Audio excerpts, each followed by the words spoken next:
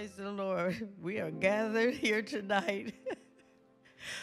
Hallelujah. To praise and worship his name. I'm so glad that I'm able to come into the house of the Lord one more time.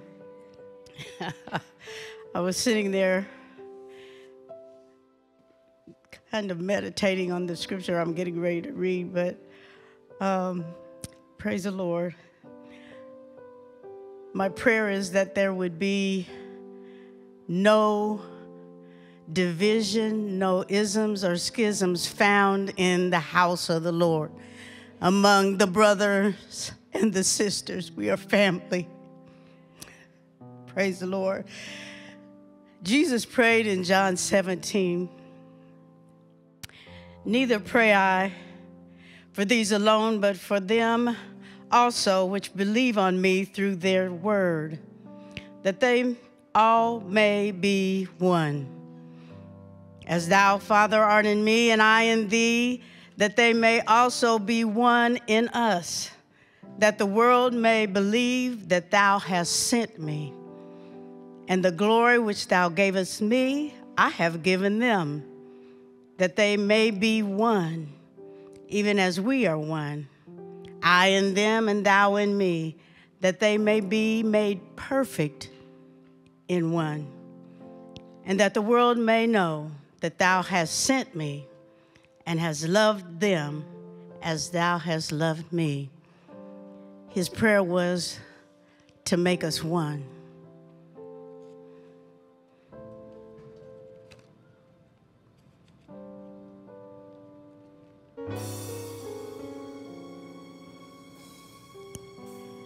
May I have a little more? Thank you.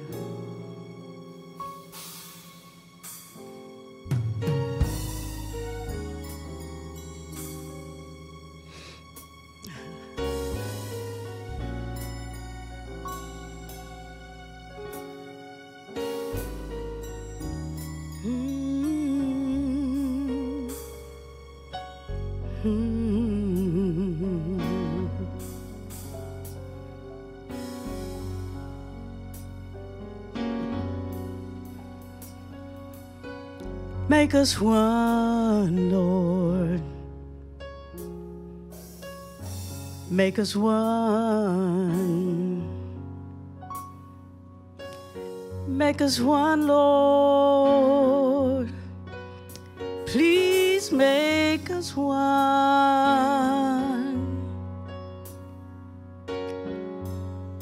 Make us one. By your Spirit, make us one. As you, Father, are with your Son, we pray today, please make us one. Make us one, Lord, by your Spirit. Make us one.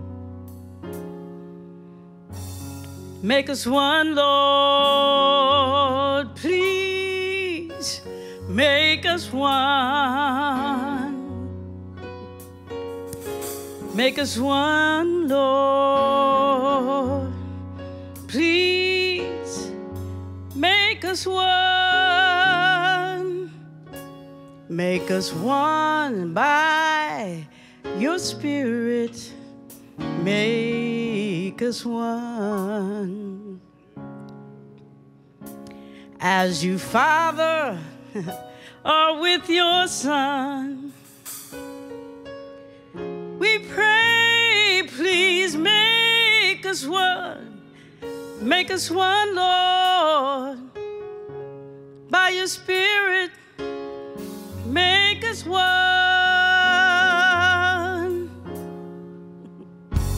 You prayed to make them one, Lord, to make them one.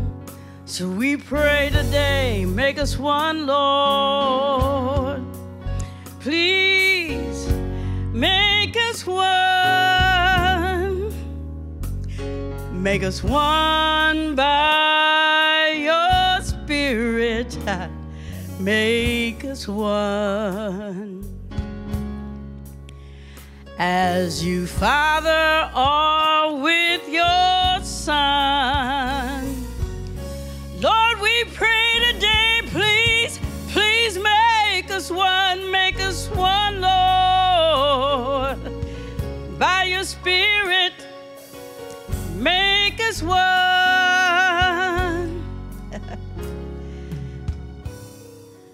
Make us one, Lord. Only you can do it, Jesus. Please make us one. Tie us together with unbreakable cords of love. Make us one, Lord. Oh, we pray. Make us one. By your Spirit, Lord, only you, Jesus, can do it. Do it, Lord.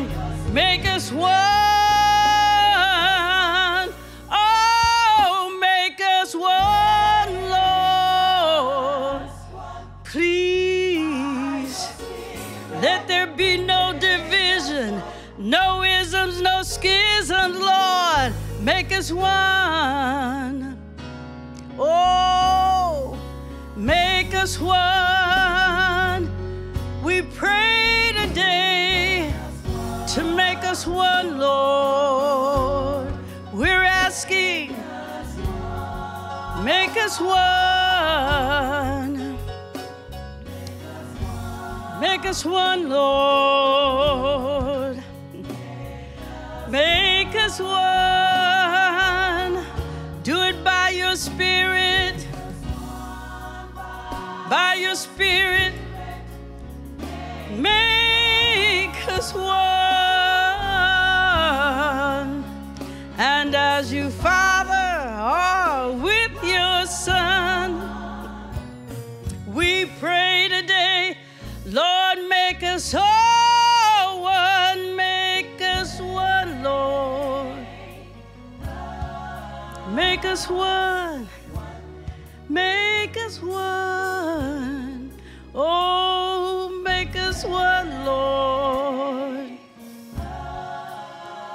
Answer the prayer, Father, your Son made. Oh, to make us one, Lord.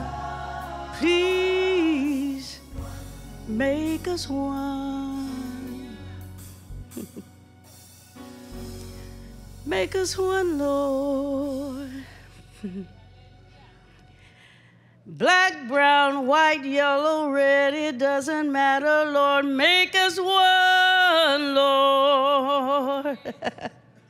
Please make us one. Make us one, Lord. Make us one, Lord.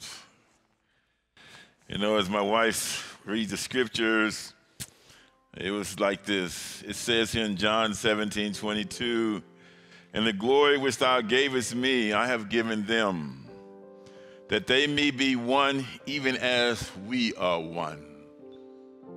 What makes us one is not our skin color, our position, our money, our title, where we live, where we don't live, where we go to church. It's the glory that manifests in our midst that makes us one.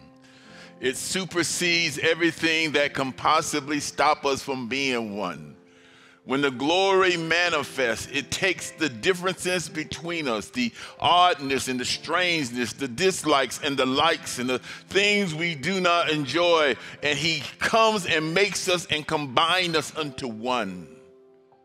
The greatest threat of the enemy is the oneness of the church. His greatest fear is for us to be one.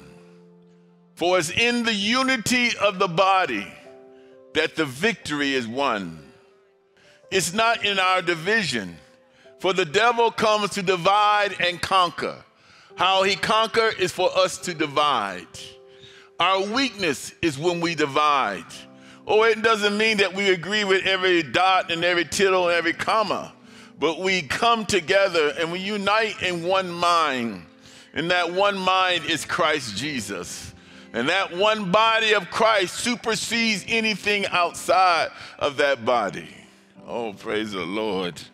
You know, one thing I have learned from being here, and I had to learn this the hard way, praise the Lord. I had one time someone come up to me and ask the question, how did you do it? I said, how do I do what? How did you make it? Culturally wise, it's totally different. I said, yes, it is. But the thing that made the difference is I had to learn to die. Praise the Lord. I had to learn to die to many things to stay here, to even be here. Oh, praise the Lord. See, there's always at death, there's a resurrection. When you resurrect, you don't come up the same way you went down. You come up different. See, the only thing that can make you get up is the Spirit. Only His Spirit can make you rise again. So whatever killed you that brought you to your death, amen. Because there comes the third day when the rock is rolled away and He calls your name.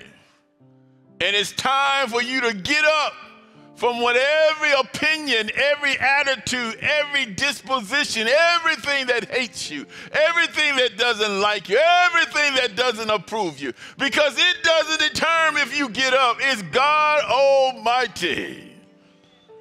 And in spite of people's opinions, you rise. It's in this glory that we become one. You don't have to conform to me, and I don't have to conform to you. That's a very true statement. There are things I like, you don't like, and vice versa. But that's not what makes us one. It's the glory of God, the same glory the Father gave the Son to make the Father and the Son one. He has given to His body that we may be one.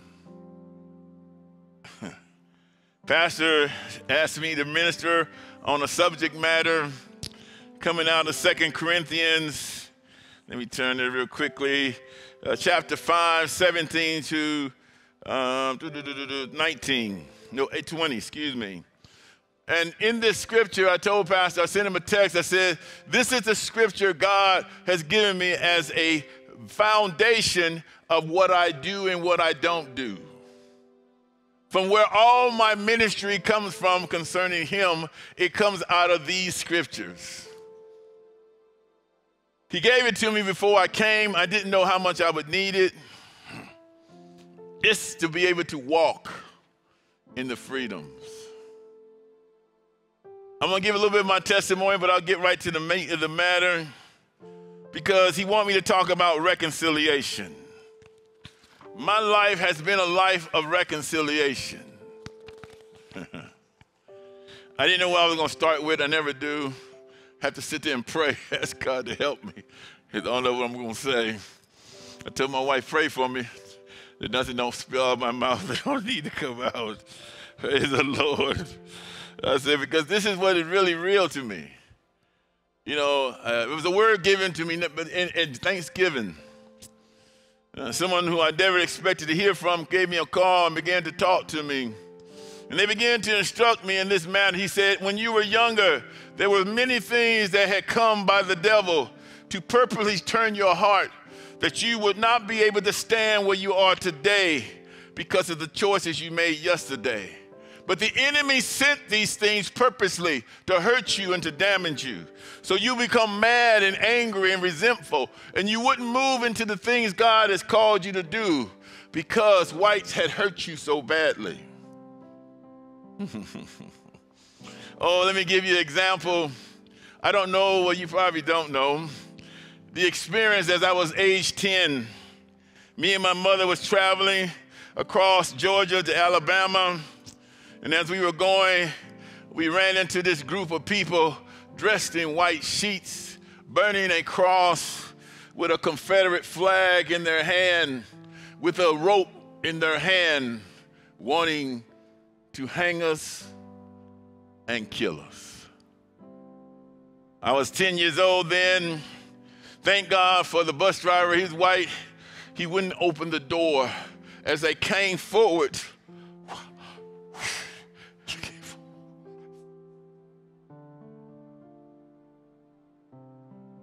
looking in the vehicle, wow, I'll never forget it. They were looking, and the bus driver pushed me down and pushed my mother down. There were other people on the bus, but they never said a word. But the bus driver kept moving. Wow. There was nothing more frightening than to see those white sheets. Because I know, with that Confederate flag, they came to kill me. There was no baby. That was my first encounter, not my last. But in that process, the enemy could have used it to divert me, to destroy me, to make me bitter, to make me resentful, to make me hateful. But God had another plan. Oh, praise the Lord. And I am thankful for this.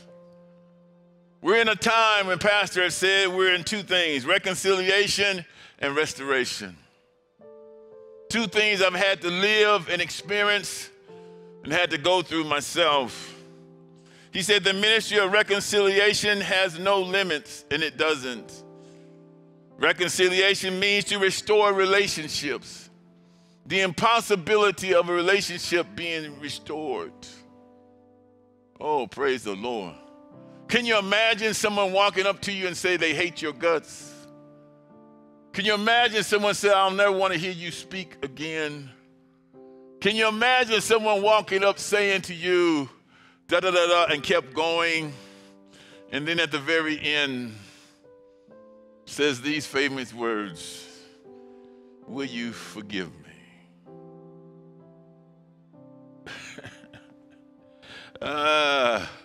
Very powerful words. I turned to the person and said, yes, I do. Oh, praise the Lord. But why? It wasn't because I didn't like what they said. Back in the day, I never started the fight, but I always made sure I finished it well. And as I was standing on my knees, because I was praying when they came up to me, he wasn't much taller than me on my knees. In the back of my mind, I said, I can smash you to the ground. But in the spirit world, he said, you will forgive. Oh, praise the Lord. Oh, I'm talking about reconciliation and restoration. See, when you give somebody, when you're dealing with somebody, you're forgiving them, it ain't because they deserved it. Oh, because you understand one thing. You didn't deserve it. See, when you lose perspective of the fact that you didn't deserve it, how can you hold anything against anyone else? Oh, give me another one. I'm just going to give you some examples. Praise the Lord. Help build my case. When I first got here, I was on the platform. Before I was on this, I was coming down, and I saw a group of people standing over there, and one man was staring at me very hard. I thought for sure I was going to have to fight. For sure, because the way he was looking. As I got down the steps, he came to me from my side. I saw him. He said, excuse me, can I talk to you for a second? I said, sure. He said, we people, that's another word for in, believe that you people don't deserve to be on this platform. That was my exception coming to Whitehorse. And then he said the famous words. I call them famous words. Will you forgive me? I laughed and chuckled. I said, boy, God, you really trying me. I said, yes, I will forgive you. Why? because I understand the fact my sins are many. And he was so merciful to forgive me. We're talking about reconciliation because it's something forgiveness has to play in. And it has to play in very large. And you really don't know you're ready to deal with it until it hits you dead in your face. And it's something you don't like. It's something that you don't approve of. As another man asked me, he said, so let me ask you this, after all your experiences, he said, do you think it'll happen again? I said, for sure. I said, it'll happen before I get done talking to you. It's happened at Walmart. It happened in all the stores in this community. It's happened. But I'm not here because of that. I'm here because he sent me. I'm here to help this ministry and to give whatever I can. It's not based on if someone likes me or don't like me. You sit there and you watch and you see me sitting there, but you don't even see what I see. You don't see the families that walk by and the husband jumps in front of me and prevents the children from touching me. You don't never see it, but it happens all the time. And what do? I forgive them. This is where we're at. We're going to deal with reconciliation. He said, you can feel, the pastor said, you can feel the tension of the relationship. When it's there, you can feel the tension. You can feel the tensions even now in our communities. Further you get from mercy, the more judgmental you become. I refuse to forget how merciful God has been to me. How many times? I'm 67, I think now, praise the Lord. And the Bible says you get new mercy every morning. God is merciful. He gives me mercy before I even do something wrong. Because he knows I'm going to do something wrong. So how can I not give the same mercy to someone else who at the moment didn't deserve it? But in God's eye, who has deserved it?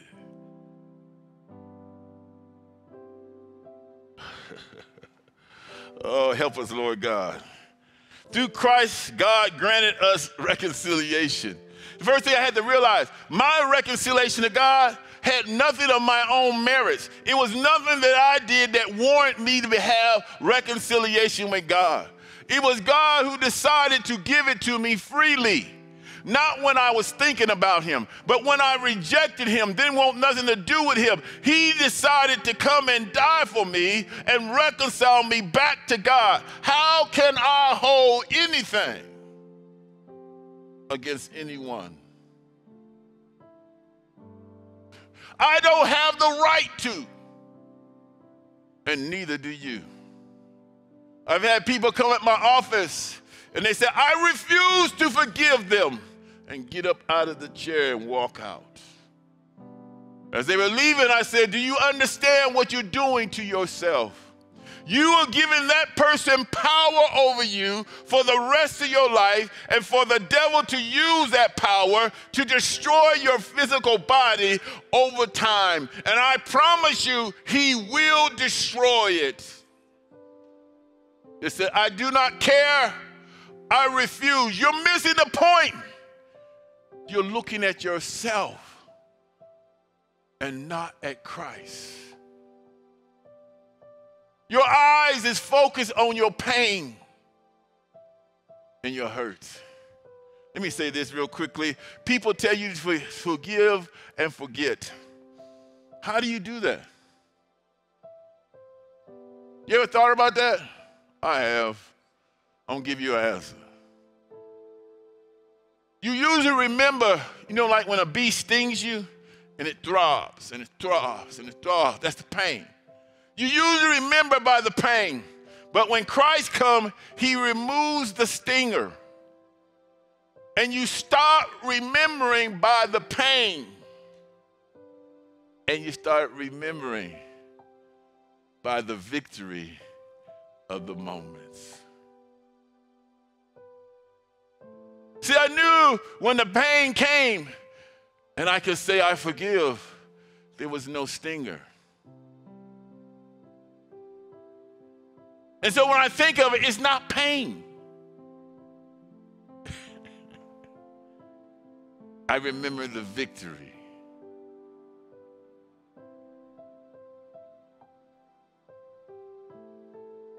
It was like when someone walks up to you. This has happened to me. There was a line, and people were crawling. And me and my wife were standing looking at what's going on.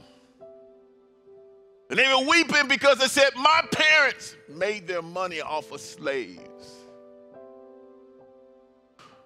And I want to come before you and ask you to forgive me.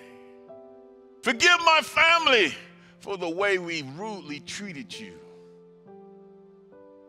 I recognize we were wrong. We made our money off of your backs.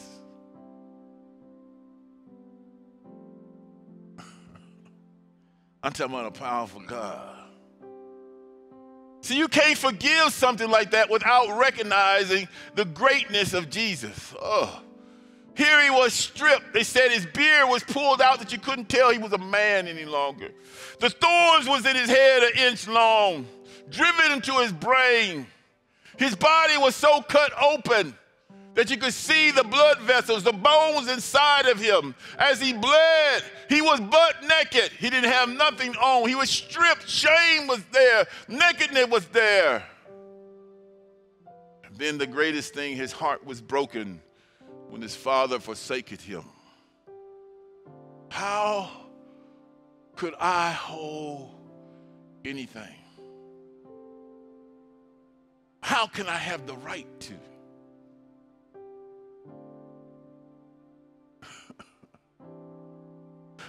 Yes, it's wrong, but if you don't look in the mirror and you forget what kind of man you were, you will feel justified in holding your offense. Forgiveness frees you and frees others and calls restoration. Ephesians 4:32 says, and be ye kind one another, tender-hearted. Listen to this. Forgiving one another. Why? Even as God, for Christ's sake, have forgiven you. Ephesians 4:30-31, and grieve not the Holy Spirit, whereby you are sealed unto the day of redemption. Let all bitterness and wrath and anger and clamor and evil speaking be put away from you with all malice. Our tongue is our problem. Oh, praise the Lord. Some things I've heard, some things I've seen, I would not say. I would not speak such. I would rather keep my mouth shut until I can say it in a way that's edifying, that is not disrespectful. I'm going to tell you an incident of how powerful authority figure is. My mother is authority, even though she's my mother, even though I'm in my position, she was a living authority over my life. So one day me and her were going back to the room, and she started gesturing with me like she likes to do. And she started calling me a liar. Oh my goodness. That was the wrong thing, but praise the Lord. I turned to her and I said, no, you. And as it was getting ready to come out of my mouth, the Holy Spirit began to check me. Oh, I was right, but I was wrong. Because she's still an authority. And even though the authority is wrong, I didn't put you there to correct her.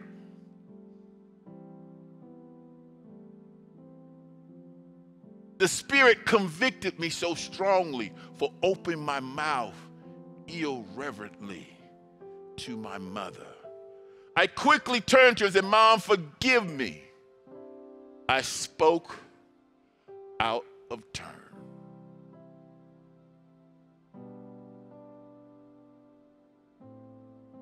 See, the scripture talks about our mouths. And then Ephesians 4:29 said, let no corrupt communication proceed out of your mouth. We have to be careful, people. We have to be careful. It will cause our own demise. I like this when January 1st, 2022 said, James God was hearing to me and my wife was listening. He said, God says, be careful in 2022 that you don't be caught up in the war of words. You have to be careful of your mouth in 2022, people. You got to be careful in what you say and what you don't say. 2021 is over, but 2022 will set a course according to your words that it will follow you and find you. You must be watchful so you don't fall into the enemy's trap in 2022 called scandalon, getting offended in the war of words. There's one thing I want to say. There's one thing I see Christians get taken out of. That's when you get offended. Because when you get offended, you move into your flesh. And when you get into your flesh, there's nothing right coming out of your mouth. I don't care how godly you think you are. When you get offended, the flesh moves forward. You begin to say anything and everything you want to say. It doesn't mean that you have to be a puppet. It doesn't mean that you cannot agree. But I'm talking about when you slander the person. When you begin to speak evil of the person. That's when we sin, people. Y'all okay? Y'all kind of quiet, not moving that much, but praise the Lord. See, we have to, your greatest ability is your adaptability. God can use somebody that knows how to pivot, who knows how to shift. In basketball, you have to learn how to pivot with that one foot and never travel. Yet move all around and never travel. You had to master your foot stayed in place, but you still were moving. Someone who is not married to what? See, what God is looking for is someone who's not married to the past, is not ready to move on to the future. We need to know how to move into what God is doing now. This is what Pastor says, a new thing. It's a new day. It's a now thing. God can use you if you understand the power of adaptability. Are you able to adapt? Because there are things that are coming that you have never seen before. I remember in my other church I was at, I told the men one time that they are coming. They said, what do you mean they are coming? The men who dress as women are coming. And we're going to have to face them. As I began to talk, we started our men's prayer at 6 a.m. We didn't get done to 3 p.m. that day because the men began to stand up and confess their homosexual activity and their fear of it. I said, you can't be afraid of it. They need just as much love as we do. Most men think it's going to catch on them. Most men are scared of it in the first place. Praise the Lord. Most women are not, praise the Lord. Men are. But I told them it's coming. We don't know what kind of, Pastor been telling us we got to love each other. We got to get ready to love them when they come. Well, who are the come that's coming? They're not going to fit your status quo. They're not going to fit your salary, your home, and what you used to. Are you able to move past what you see and love them still? See, the church of living God is not optional. It is necessity. It's a necessity. The church of living God is essential. Can you see yourself? You cannot change until you really see yourself. I didn't start changing my heart until I began to see myself. And I wasn't looking in the eyes of people to determine how I looked. I was looking at the measuring rod of Christ. Before things can be restored, we first need to see what needs to be changed in us. All change in our life must proceed by recognition. You have to see something before you can change it. How do you see yourself? Do you see yourself missing the mark? I have seen myself missing the mark. I've seen myself miss it. But thank God there is mercy from my God. Whew. And the same mercy He wants me to give to others. Ooh, many of us want God to restore something. Perhaps before restoration takes place, we are in need of recognizing the thing in our life that are broken, that needs fixing, that we are unaware of and don't recognize. You cannot change what you cannot see. The big question is this. Think about this. Ask yourself this. What is it like to be on the other side of you?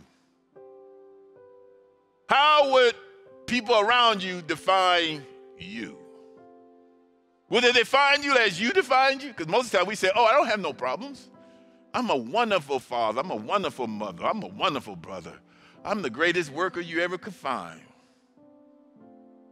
And there were people in here shaking their head like, praise the Lord, they don't know. Because we all have blind spots. So this is the only thing we don't have perspective on. You don't know what it is like to be on the other side of you because you cannot see yourself. You must ask God to show you so you can see what's broken in you, so you don't spend your entire life looking at what's wrong with everyone else, but don't take the time to address the things that are wrong with yourself. See, I began to realize when I began to point the finger, there was 3 fingers back at me. And I finally started to realize to examine the 3 fingers. So I went through 3 church splits. And during those 3 church splits, I was pointing the finger. I was making them fault. But I began to realize over time, it was me, oh Lord. It was me, oh Lord. Oh, things were done wrong, but I did not have the right to attack. Oh, praise the Lord. It was dangerous. See, when I attacked each place, I had to go back. Oh, praise the Lord. I had to go back. I had to pay the money to fly back to where I was, to go to the pastor's house, to personally ask the pastor, oh, I'm talking to you real, to ask the pastor to forgive me for using my mouth to curse, to damn her and the ministry. I went back again. This time I took my wife. I went around the church and counseled every curse word against the ministry that I spoke. Oh, my God. At this time, I took one of my best friends in the split, and I asked the pastor, can I come and stand before the church? And asked them to forgive him because I was born in the first foundation. She said, you didn't have to. I said, oh, yes, I do have to. I got before the church, humbled myself. My wife was there, and asked them to forgive us for every word that we spoke. Oh, y'all don't understand. You will give account to God for every word. I don't care who don't hear you. God hears you. Every word you speak against things. You have to be careful. This is a great question. Like the Pharisees, who were real good at examining everyone else's problems. But they could not see what was wrong with themselves. The Pharisees were very good at microscopes. They could examine you to the last detail. But the big question was, they couldn't see themselves. They never looked in the mirror. Have you looked in the mirror lately? Okay, praise the Lord. Y'all like y'all excited? Okay. You know you're a Pharisee when all you talk about is, I see. So they said, fair I see? Okay. The Pharisees could not see themselves, but Jesus had the ability to make them see themselves. Another question which I had to ask myself was this: could I be a Pharisee? The greatest deception is in your own self. Before someone else can deceive you, you must first be deceived with yourself. The only reason why they can deceive you from the outside is because you already been deceived from the inside. I would have gave you the scriptures, but I have time for it right now. But that's a major question, isn't it? Is all you see is everybody's wrong? Then you need to check yourself and look into the mirror. See, coming to the end here, reconciliation. The kingdom-minded churches are those that hold the gospel of Jesus Christ in the highest esteem while pursuing these things: justice, restoration, and reconciliation. We're about reconciling, and this is the hour of reconciliation like never before. But the greatest danger is our own selves. How do you see you in light of his word?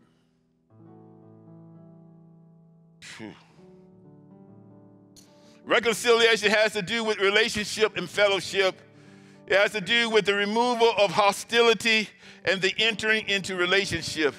It means there has been a healing in the relationship. So those that were in alienation against one another can now have a harmonious relationship.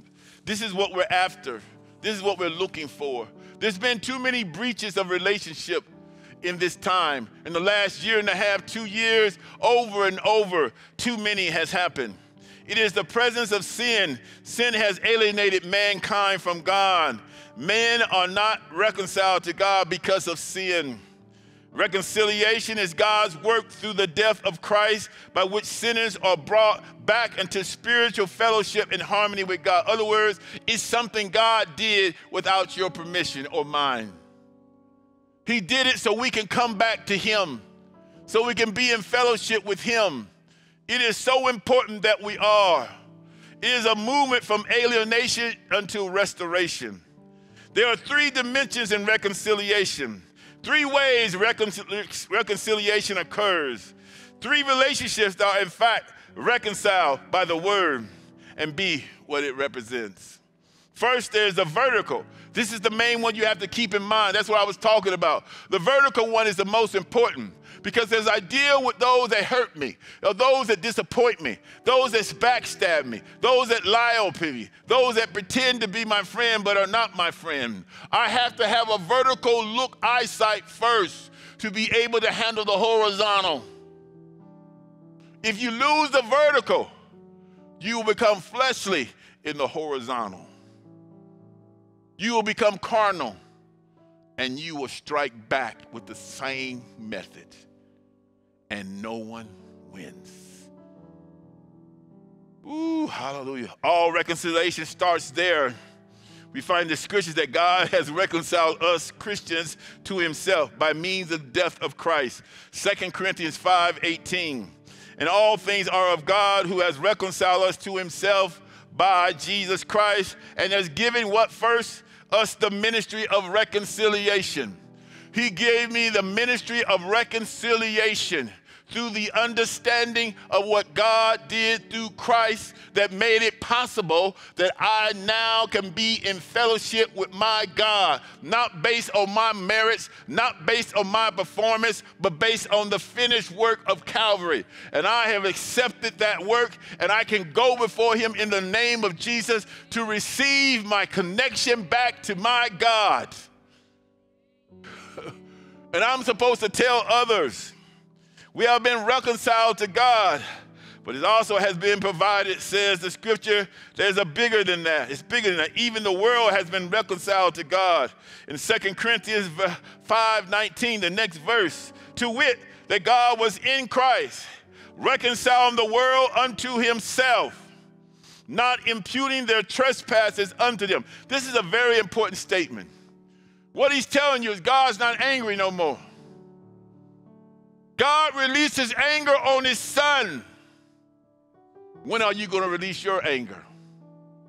When are you going to let your anger go? Yeah, they were wrong in what they did. It wasn't right. But when are you going to let your anger go? God says here, not imputing their trespasses unto them, and has committed unto us the word of reconciliation. God's anger was dealt with on the cross when he stripped his son. When is your anger going to be settled? When are you going to let it go? Whew, hallelujah. God was reconciling the world to himself in Christ, not counting men's sins against them. And he has committed to us the message of reconciliation. He's given us the ministry. He's also given us the word. And also given us a message of reconciliation as well. Be thou reconciled to God. Why? Because if you're going to handle the horizontal, you got to be vertical. Because the horizontal is going to bring a lot of evil, a lot of wrong, and it's going to hurt. You have to keep your eyes on the vertical and see this. Just what you got to see. I didn't deserve it. And how many times have I done the same sin and didn't deserve it? And yet, he forgave me every time. So how can I hold anything against my sisters? How can I hold anything against my brother? But see, you got to look vertical. You got to look up and see your own answer. Just give me 2 minutes here. Wow. Through this universal reconciliation, the whole world has been made savable, possible. There is no one in the world that cannot be saved because of what God did was reconcile the world as a unit unto himself. The amazing thing is with reconciliation, you can forgive, but it does not mean you always get reconciliation. God forgave us on the cross. He died, he took the punishment so we can be forgiven. But the reconciliation, you have to decide if you're going to be in relationship. You're going to be in family. You're going to be in fellowship. This is a different world for us. Praise the Lord. I got to get ready to stop. This is a universal reconciliation that is provided. There is an actually reconciliation that is experienced. Even though God has reconciled the world to himself, all the world is not saved. And the reason why the whole world is not saved is because all the world does not accept the reconciliation that has been provided by the work of God. 2 Corinthians 5:20, now then, we are ambassadors for Christ, as though God did beseech you by us. We pray you in Christ's stead, be ye reconciled to God. Those 3 scriptures are the scriptures that God gave me before I came here, and I had to live by them because I had to keep my eyes on the head, on Christ. Because see, out of Christ comes grace, out of Christ comes truth, out of Christ comes faith. It comes all the things I need to be what I need to be at the moment. It gives you the ability to forgive the unforgivable. Look, husbands and wives, we need to be looking up unto the head. Because he's the only one that can give you the ability to let the offense go. I'll end with this, and I'm not done, but anyway, praise the Lord. God is interested in this. He wants to keep you vertical so your horizon can be family, can be love, that can be peace, that can be forgiven, that can be support. This is what he's after. How many times in one day do you forgive somebody? 7 times 70 for the same offense. How much more does he forgive? How many times have you gone up? Sometimes I've gone up many times the same thing. And you know something? He never has rejected me.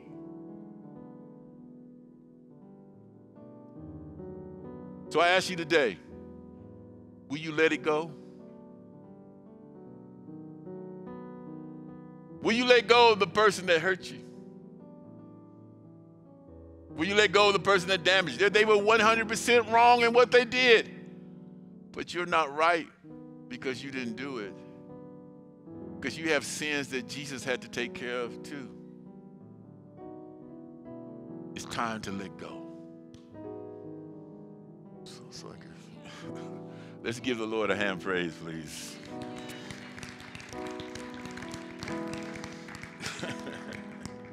We serve an awesome God. You're supposed to hear a song, right? Praise the Lord. Okay, we'll play a song here. Help us, Lord.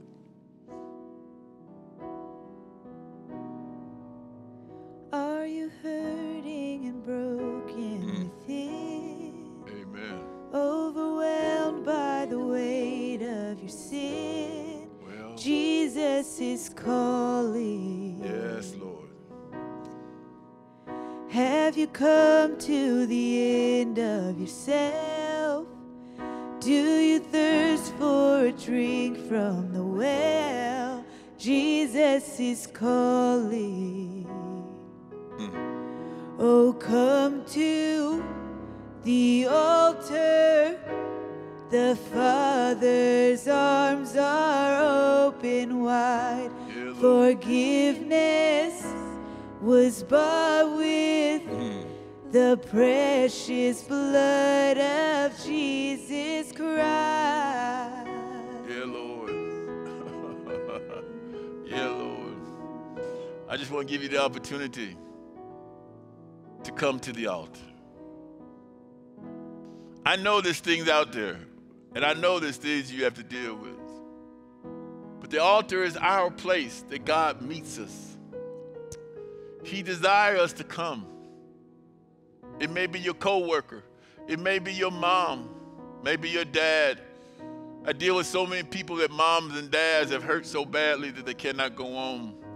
But I just say to you, when you become a mom and dad, you'll realize how imperfect you are. And how many times you missed it as well. But come. Come to the altar as the Lord draws you. Don't stay in your chair. Wow. He wants to bring unity back to you. He wants you to come to him. He loves you. Going to the altar is not a beating. It's not a put down. It's him restoring. It's him restoring. So I just say, come to you as they continue to sing. The altar is open. As we come to the conclusion of our service, hey, thank you for joining us, being online with us. We so enjoy you being a part in our relationship and being a part of what God is doing. We consider it an honor. We thank the Lord has given us opportunity to share what's happening here at Whitehorse with all of you wherever you are. I want to encourage you and remind you, if you would like to give, there are different ways to give. You can give online, WHCC.net. You can give by phone by calling the church, 765-477-1111, or you can come by and give in person. Your giving helps us maintain, sustain, and continue the work of the gospel and reaching out to the nations. Be sure to tithe your local church. Be a blessing to your pastors, your elders, and your leaders. Send your testimonies to us, please. We love to hear your testimonies and share them. My testimony at WHCC.net. Be sure to pray with one another as we've come to conclusion. Let the theme of the message today and what Holy Spirit is doing be joined with faith, that you might move forward in the power of the Holy Spirit and be blessed. Thank you for our relationship. Thanks for all you've done to help us carry out the vision. God bless you.